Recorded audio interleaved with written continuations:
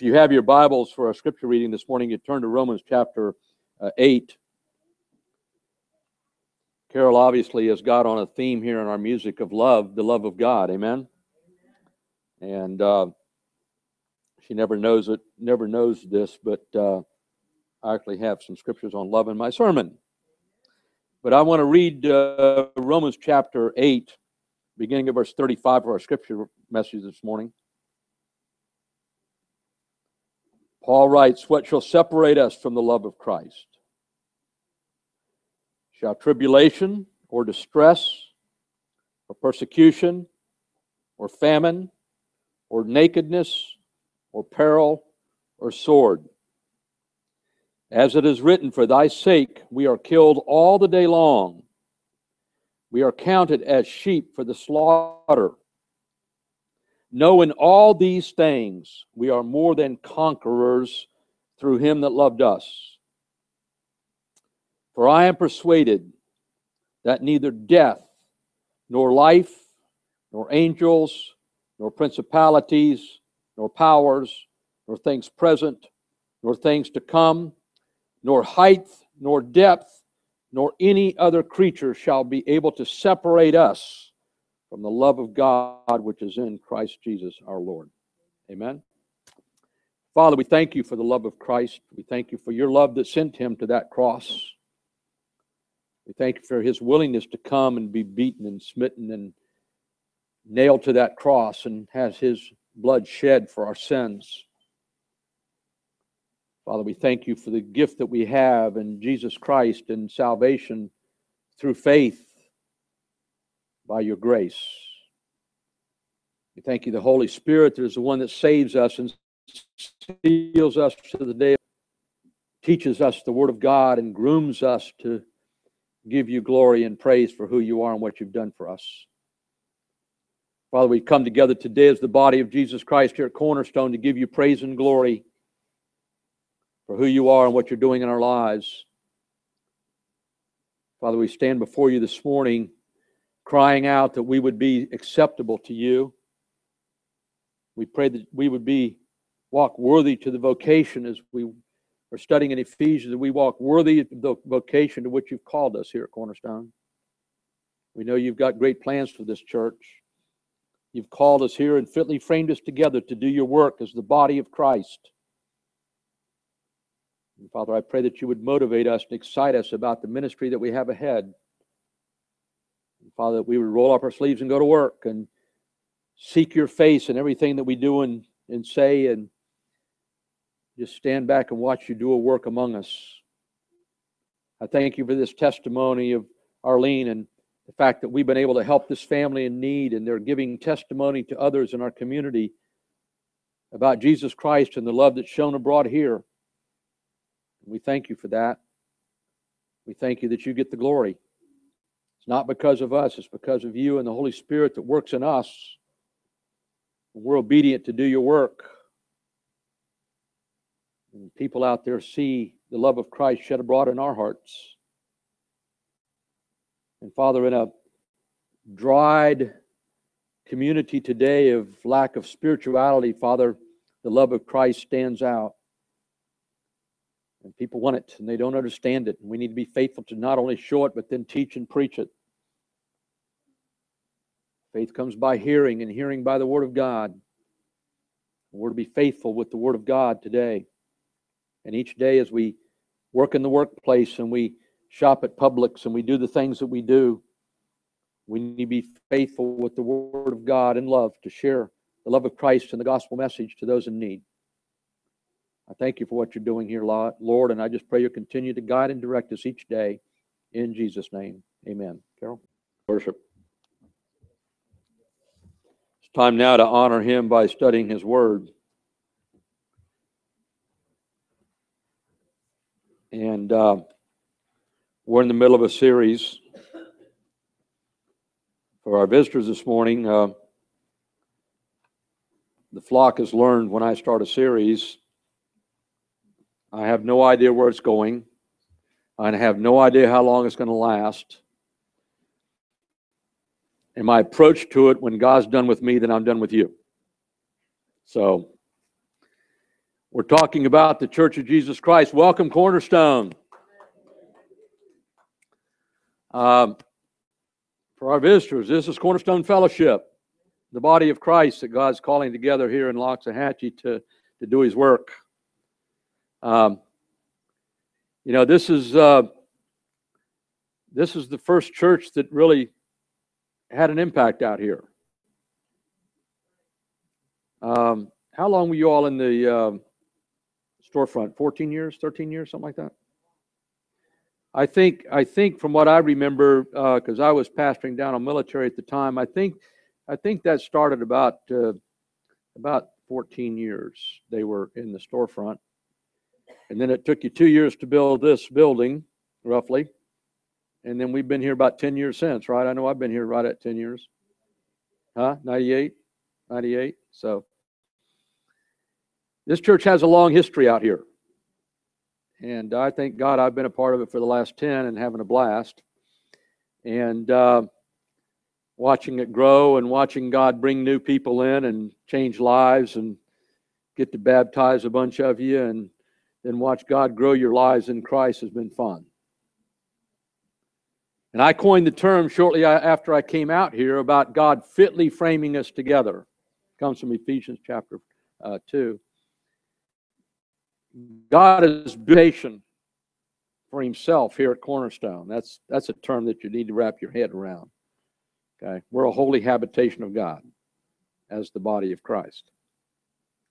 We've been talking about the dynamic of the body. Give me the next slide. I've been asking every week, why are you here today? And you're probably going to get tired of me asking you this question. But by the time we get done with this study, I want you to have a why you come to this church or why God's brought you here. Because it's not a simple question. It's certainly not a yes or no question. And I know some of you kids might be here because your mom and daddy drugged you here and you became kicking and screaming. I know some kids come to church that way. Certainly not our kids, right? None of our youth? Yeah, okay, good, thank you. But that's a legitimate question. And as I pointed out last week, and as I mentioned in Sunday school, I was tempted to put it back in my sermon today, but I went on with it, but I'm going to just briefly mention a couple of them. Why not to come to a church? And I'm going to tell you, because you like the pastor is not a reason to come to the church. I know I'm a nice guy and a great preacher. No, but the reality is, yeah, amen. Thank you, Bill. Of course, he needs glasses, but that's neither here nor there. But the reality is, God may call you to a church where the pastor's a great Bible teacher because you need to learn more about the Bible. And that's legitimate. But God also may call you at a church that the pastor's relatively young and new and not real deep in the Word, and maybe you need to be his mentor. And sit in the pew, and he may not be teaching you a whole lot because he's not there yet. He's not deep enough yet to really teach you where you are. But God may have called you there to help him. I was called to a church one time because the pastor was 26 years old, sweet young guy. I really loved him to death, but he had no experience in administration. He had his wife handling the books, which you don't do as a pastor ever. You don't have your wife counting the money and handling the money in a church as a pastor. That's an instant recipe for crucifixion or stoning or something. Certainly tempting. And God called me there to help mentor him. I've been saved for years. I've been involved in church leadership and management and so forth. And I knew that immediately. I said, Scott, you can't do that. You need to pick somebody else in this church to handle the finances. He had no idea how to organize a Sunday school. He had no idea about really running a church. He was just a great little preacher in Bible college to be a preacher. And he could get up and preach a good message. But beyond that, he had no skills. And I know God called me there to mentor him. And then 2 years later, that's the church I was ordained in. So, God calls us to a ministry. As I mentioned last week, we all have a call on our lives. Give me the next slide. Turn to Ephesians chapter 1, where we're sort of camping out here for the next couple of weeks. And verse 18 is the key. This is why I'm here today. One of the major reasons. The eyes of your understanding being enlightened, that you may know. And I recommend you underline that word know. If I ask you today, how much do you know about the Bible? Hopefully a lot. Do you know enough? Do you know too much? Never. But the reality is, we come together as the body of Christ at Cornerstone to know God and have our eyes enlightened. I hope that's a major reason you come to this church. I praise God this is a Bible preaching church. I praise God we've got some great Sunday school teachers. I think Carol been doing it ever since before I got here. And she's a great teacher. I hear so much good from the ladies that go to her ladies' Bible study. As much as I hate to lose them in my Sunday school class, I know Carol's ministering to them back in the back, and I have total confidence in her teaching abilities. Thank you for Holly and Angel have taken over our young adults on Sunday mornings, and I've got total confidence in that young couple to guide our young adults. That's a young couple that's God's using in a special way, and I thank Him for that. Thank you for their volunteering to take on that ministry. And it's a tough ministry. I've taught young adults for a lot of years. That is a tough group. If any of your young adults are here, you're a tough group. Okay?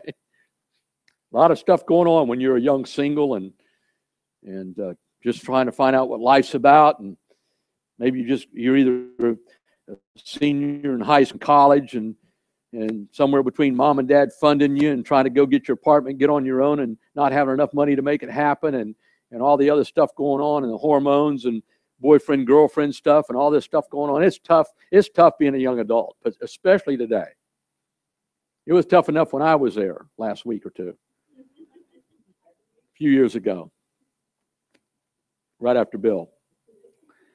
But the reality is that God brings us together as the body of Christ to know about Him. Our eyes being enlightened. That word enlighten there means, it comes from the Greek word phos, which is phosphorus, light. The light goes on, a light bulb turns on. That's the idea here. It's the idea of learning the Word of God, learning to apply the Word of God, going out and experiencing the Word of God. In some cases, getting your brains kicked in and going back to the Word of God, And we mentioned in Sunday school the word maturity. Maturity has really little or nothing to do with your age. I've seen people in their 70s have no clue about the Word of God. And I've seen others at 14 or 15, it's amazing how much they know about the Word of God and how they live it. And so maturity doesn't necessarily have anything to do with age. But we're to be enlightened by the Word of God. And the statement here that we picked up on is the next statement in this particular verse. The eyes of our understanding being enlightened, that we may know what is the hope of His calling. And that's where we started last week, into this idea about the Church of Jesus Christ. What is it? Why are we here? We are here because God has a call on the life of this church. If you're a visitor today, and I've said this the last couple of weeks, you're not here by mistake, or you're not here by happenstance. And I don't know if God's going to call you as a visitor to become involved in this ministry or not. That's up to Him. I tell people all the time when they ask me about my church and whatever, and I tell them, I said, I would love for you to come and be involved in our church, but I would rather have you where God wants you. I don't want people here that God hasn't called here. They tend to be a problem at times. Maybe God calls them here to cause problems. I don't know. I'm not sure that's how it works. I think that's more Satan bringing them in. But, people here that God's called here to be involved in this ministry, and then I know He'll use us all, and we can maintain the unity of the Spirit and the bond of peace and grow this church and reach out to this community and do the work that God's called us for. And so when somebody comes to me and says, God's calling me somewhere else, first of all, I hope it's true, because a lot of times it's just an excuse to leave the church and go somewhere else. And I know that. But the reality is, if God's calling you somewhere else, be sure and go, and we're going to endorse it. I will say one thing. If God is calling you from one church to the other, that church can rejoice in your absence. If you leave and that church is not rejoicing in your absence, usually something's wrong. Did you hear me? If you leave a church and go to another church, and that church, maybe they're happy you're gone. That doesn't necessarily mean you were called to go, okay? Maybe you were causing problems, but that's a whole other topic, okay? But the reality is, and I don't like to use myself a lot as examples, but it works. When I came here from Grace Fellowship, Pastor David gave me an honorarium to come here, and that's how we got a basketball hoop out here, because I spent it on a basketball hoop for our youth. I told David that God was calling me out here. He was excited about it. He supported it. And not only did he I know he's still praying for me. I had lunch with him a couple of weeks ago. But he wanted to know how our church was going, all about it. In fact, he wants to come and speak first of next year, hopefully. But, when God calls you from one church to another, it's a good thing, if it's God's call. If it's not, it's a bad thing. It's wrong for the church, it's wrong for the church you're going to, and it's wrong for you. And that's how we need to look at church attendance and church membership and church involvement. It's a call on our lives. See? Now, it talks about the hope of His calling. Give me the next slide. What does that really mean here? Well, we mentioned a little bit about this last week. From 1 John, where John talked about handling Jesus Christ. Can you imagine that? Imagine John was the one in the upper room the night that Christ was going to be betrayed, and he's lounging on the pillow, and he's sort of leaning back against Jesus' chest as they're eating. And then Jesus starts passing the bread and passing the cup, and John is right there. I have to believe, quite frankly, because I know John was at the cross. Seemed to be the only man, the disciple, that was at the cross. Unfortunately, all the rest of the flakes had run off on him. But I have to believe that when the Roman centurions were leading that body down off the cross, that John and his mom were probably the first ones, along with Nicodemus and Joseph of Arimathea. John was probably the first one to grab a hold of him and lower that dead body to the ground. Because I know John loved Jesus.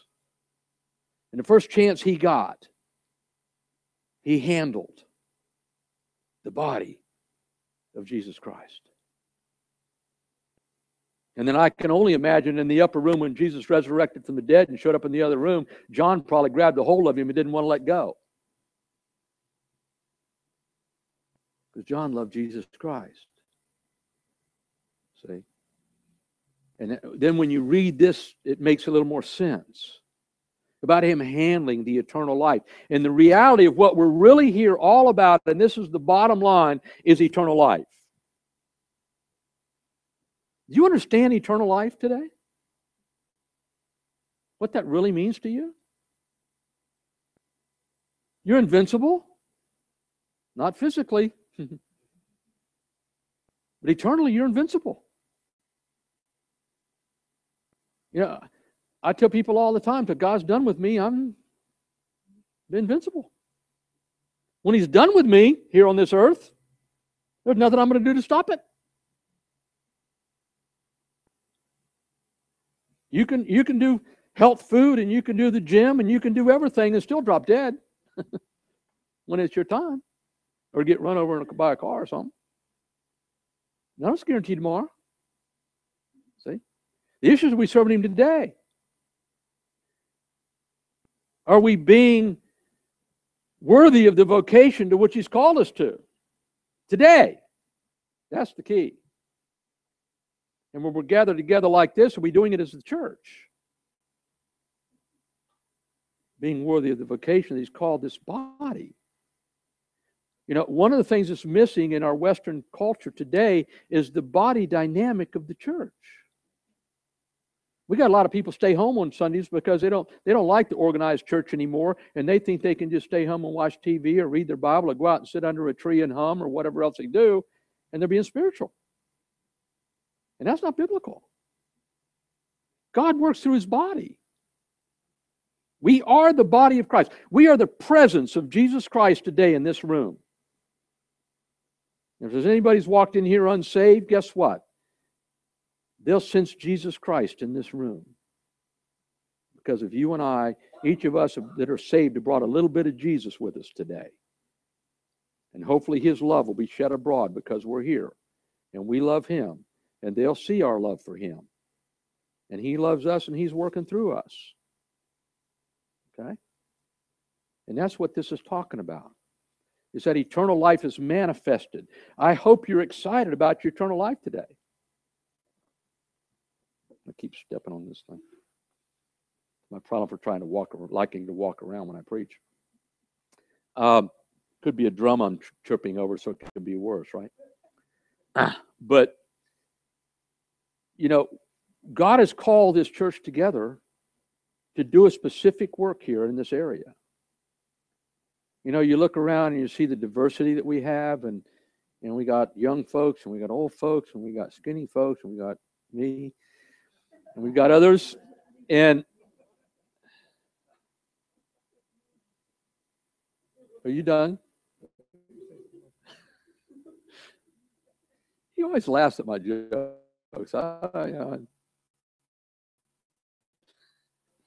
Do that or cry, I think. Bill back there crying now because he and I, we got that same profile, you know.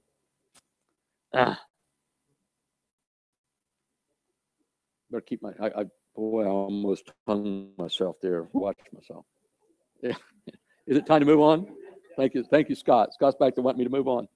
Give me the next slide, Scott. Yeah, there you go. The hope is the idea here, and this is looking at the Greek. Okay.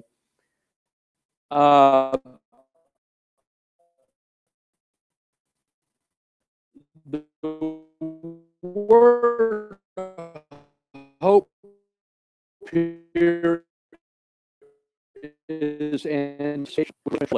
You know when your dad says, go to your room? Huh?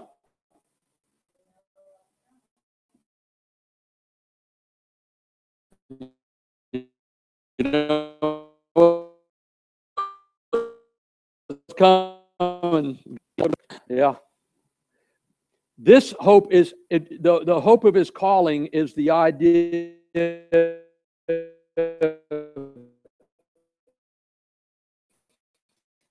that something you can't get anywhere else. Nothing will suffice when you understand the calling of God on your life. I recommended to young men. I was encouraged to read it myself. Charles Haddon Spurgeon writes the lectures to his students. And in that particular writing, as he's teaching his young seminary men, he tells us that if you feel that God is calling you to be a pastor, you will not be satisfied doing anything else in your life. And he says, if you can be satisfied doing anything else in your life, you are not being called to the pastorate.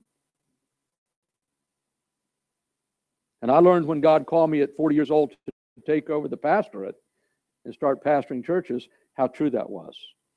Because I'd been a businessman for over 20 years, and all of a sudden business went, who wants it anymore? See? Now, of course, I'm still bivocational. I'm having to do some business to help pay my bills, but the bottom line is, this is my love. This is my passion. This is what, now God hasn't called a lot of you to be a pastor, but God still has a call on your life to serve Him right where He's got you. And your call is just as dynamic and just as significant as mine. It's no different. We're all called to the royal priesthood, and you're a royal priest or priestess wherever. And that's the concept we have to understand as the body of Christ. That's who we are as believers. He has a call on our lives. Now, the calling, it's an invitation. It's a calling to be different than everybody else. Every call is unique. He doesn't call two people to the same call. He can't, because we're all different. Different backgrounds, different personalities, different levels of knowledge or whatever. So every call is unique. And I can't define your call any more than your wife or husband can define your call. You're the one that has to understand your call.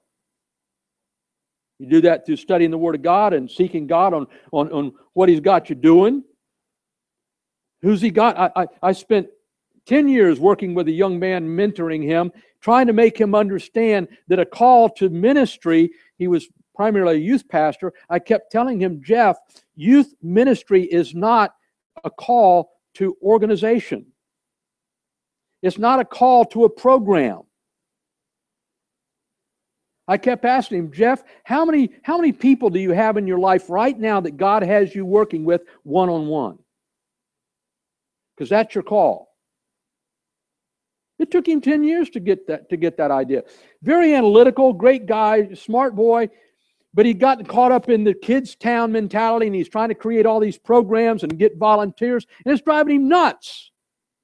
They didn't have the funds. The church wasn't quite big enough to really take on a ministry like that, and he was trying to make it happen, and he couldn't get enough volunteers that had any knowledge or experience dealing with young people, and for 10 years, he's fighting it, trying to create this program to reach all these kids for Christ and all this stuff. And you know what?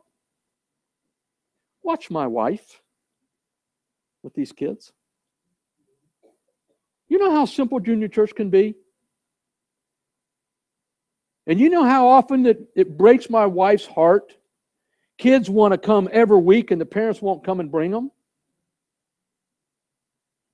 Because the kids love what she does back there. And she's been doing it for almost 45 years that I know about. I can't tell you how many young kids she's led to Christ, and I've gotten to baptize, and I mean 4 or 5-year-olds getting saved in her ministry back there. And there's nothing fancy about it. She's got some curriculum, things they draw. She's, do a little crafts and teaches them Jesus. And the main thing is loves on them. And that's all you need for youth ministry. It doesn't have to be fancy.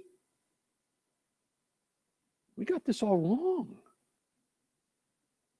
The issue is are you called to that ministry? If somebody's called to that ministry, God's going to bless it. You get that? He's going to bless it.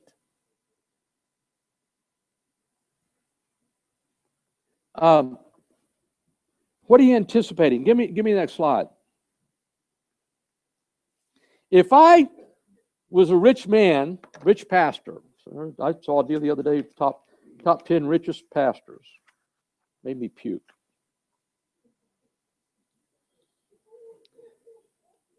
I'm serious, it made me puke. Pastor's worth $20, $30, $50 million. What's that about? With one exception, and I'm going to qualify it. Okay, and I think I owe him this qualification. Billy Graham was on that list. And they were saying we're $25 million. But I want to clarify something. I know for a fact Billy Graham hadn't made $25 million at the expense of the church. Billy Graham's family had a mountain outside of Asheville, North Carolina, that he and Ruth lived on their entire life. Billy was raised there. And without even knowing anything, I could probably get a hold of their financial statement real quick, and that amount's probably worth $25 million bucks.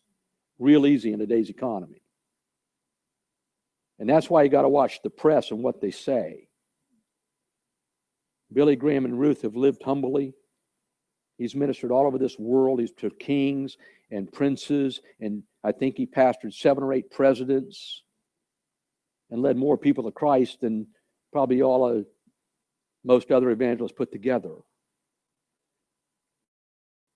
And so I've been under his ministry. He's been he doesn't know it, but a mentor of mine for a long time. I used to have over 140 Billy Graham sermons I used to listen to on cassette tape, if you know what those are. How many know what cassette tapes are? Okay, good. Okay. How many still have some? Yeah, all right. Okay. See, Doug, we're not in youth ministry, Doug. Doug and I were Carol were back in youth ministry about 2 years ago, and I mentioned the record sticking. And the teens are all sitting there like, Doug Pooksy says, they don't have a clue what you're talking about. So at least you all know what a cassette tape is, right?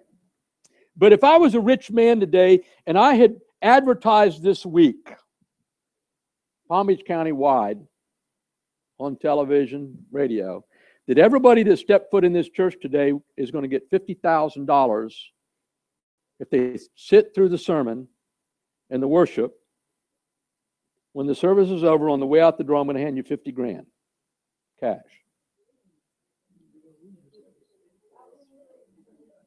Wow.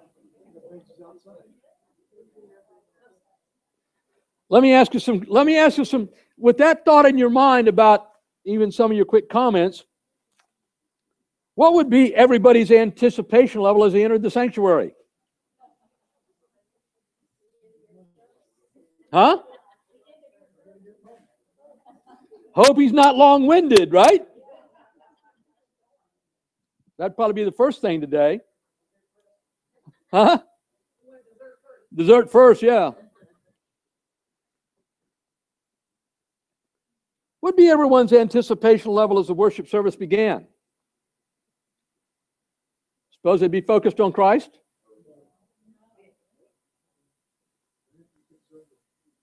Huh? Hope she's not long-winded. Hope it ain't one of them 45-minute songs festivals. Right?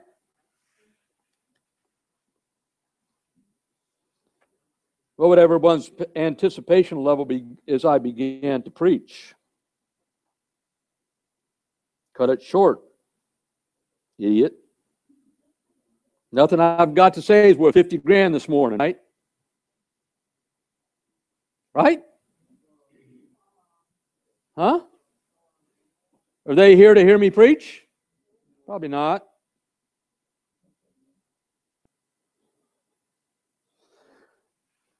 What about when we started a second song service? What would their thoughts be? Here comes that silly worship leader again. Now I'm supposed to clap my hands and sing some more.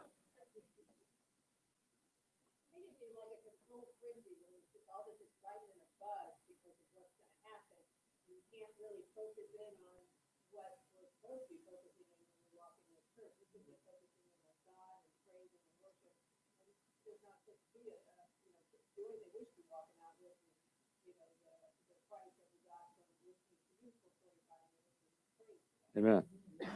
You want to preach the rest of the sermon? You're right on. Seriously. I mean, this makes you think. An exercise like this.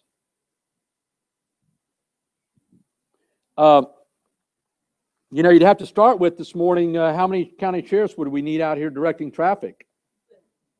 And like Gary said, we're going to have to open up the doors and the windows and turn up the sound so the people out sitting out in the parking lot that can't get in can at least hear something, right? They can at least know when the service is over and come get their 50 grand. Huh? Exactly. Worse than the blue light special, right? What would everybody think when I entered my second sermon?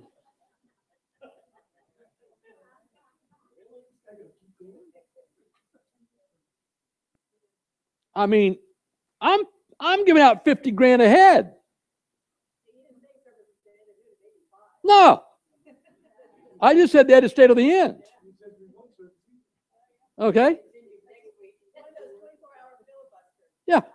Now this long-winded blowhard's going to start another sermon. I can just hear him thinking. If I preach long enough, they'll all leave and I can keep my money, right? They don't know my heart. See, they don't know my heart. I'm going to punish them if they're going to earn that 50 grand. Folks, what's the hope of the invitation that God's given us to come this morning? The call is an invitation to come. And He's got a reason that He wants you here. And I hate to tell you it's not 50 grand. Because I don't have it. And if I had it, I'm not sure you're worth it. No. Because I know if I told you that, you wouldn't listen to a word I said. But when it talks about the anticipation, what is the hope of our calling? That's significant when we walk through these doors. Every time we walk through them. Every time this body gets together. What is the hope of why we're here? God has given us an opportunity to come together as the body of Christ at Cornerstone. And He's got a purpose for everything that's going to go on, whether we're here an hour or 2 hours or 5 hours, it doesn't matter. He's got a purpose for everything that's going to go on. Every time we walk together, come together as the body of Christ. And we need to ask ourselves, why am I here? Why am I coming? What has God got for me today? What can I do for Him to give Him praise and glory today? And that's the key to a successful church. That's the key to a church that we sung about the love of God. And the love of God being shed abroad in our hearts, the Bible talks about. We're to love one another. One of my sermons before I get done with this is going to be on the one another's. Get out your strong concordance and look up one another and see how many times it's in the Bible. And go look up all the scriptures that it sends you to about what we're supposed to do with one another. It's a bunch. Okay? And that's what ministry is about. Give me the next slide and we'll get out of here.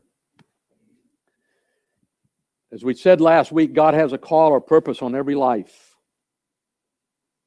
Ephesians 4:1-4 talks about the vocation to which we're called. Verse 4 says that we're called in one hope. We thank you that we can walk worthy to the vocation through the power of your Holy Spirit that empowers us to do your work. Father, continue to work in this body. Continue to use us in your ministry. Continue to help us see people saved and lives changed because of our faithfulness to the call that you've called us to. And God, whatever we do here, whatever we say, we want you to get the glory. And we want it to be in the name of Jesus.